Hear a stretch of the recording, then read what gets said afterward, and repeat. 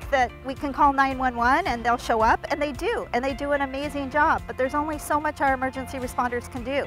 They show up, they do what they can, but at some point, if somebody has died, their job is done and they need to get back into service.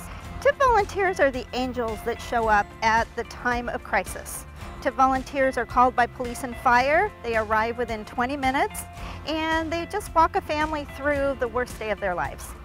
I was called to sit out with a young, about 12 or 13-year-old whose mother was murdered. He came home from school, got off the school bus, walked into his house and saw his mom on the floor dead. So they called me out to come and sit with him and provide that support. I've also been to hospitals. I've been to people's houses, to the scene of the crime, anywhere and everywhere that that person happens to be.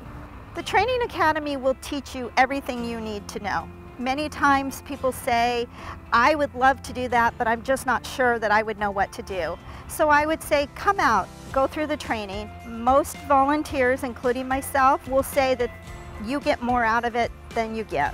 When you're about to leave and you're saying goodbye to them and they say, thank you for being here, it makes you feel rewarded leaving, having known that you might have not felt like you were a tremendous help, but you were.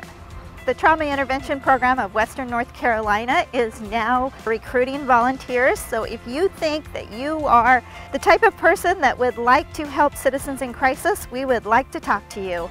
You can get more information at www.tipofwnc.org or check out the information on the screen. We would love to talk with you.